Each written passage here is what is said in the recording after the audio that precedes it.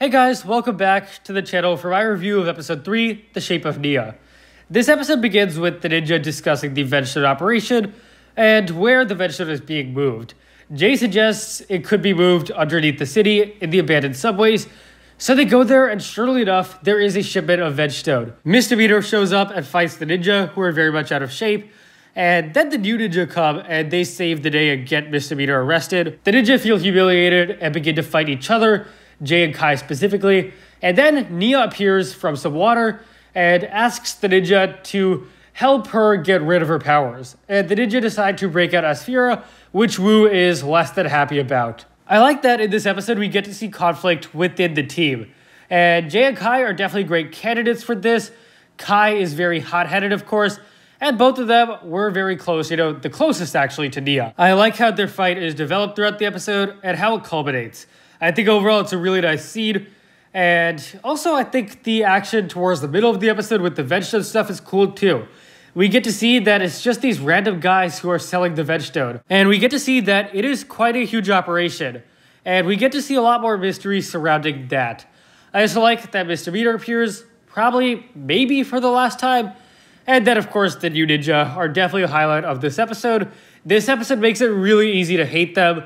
They are very passive-aggressive towards our ninja. They are very condescending and patronizing as well, and I think it's great character development. It's nice to see that the ninja are humiliated by having to be saved by these new ninja, and I think that further contributes to this Jay-Kai conflict in a nice way. The new ninja have been a really cool plot element, and it's been nice to see how the old ninja react to being replaced. In this episode, for example, Lloyd is furious. And anyways, at the end of the episode, we see Nia briefly return, and I like how, they think of Asphira. I think that this is a really interesting way to bring Asphira back, and it definitely makes enough sense.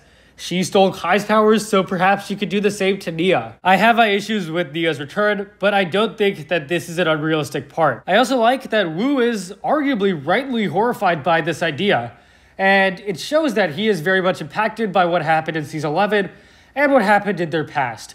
So I think it's great that Wu is concerned about this and not at all supporting it. As for bad stuff about this episode, I can't really think of much off the top of my head right now, so we'll skip that. Final thoughts regarding the plot, pretty good stuff. I like how this episode develops the Vengestone mystery further, and I think overall it has a nice variety of stuff.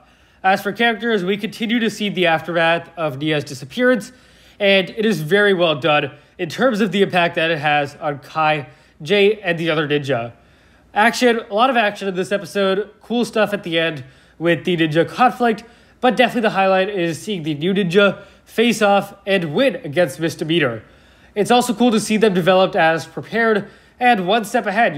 They were going to potentially track down the Vengestone buyer if not for the ninja's interference. And lastly, Motion, again, as I've said, really exciting developments here with seeing the ninja respond to Nia's disappearance. So my final rating for this episode is a 9.5 out of 10. Of the 3 episodes I've reviewed so far, I think this one is the best. Thank you for watching, guys. If you enjoyed, please leave a like, subscribe, share with anyone and everyone you know. Share your thoughts on this episode below, and I'll see you guys next time.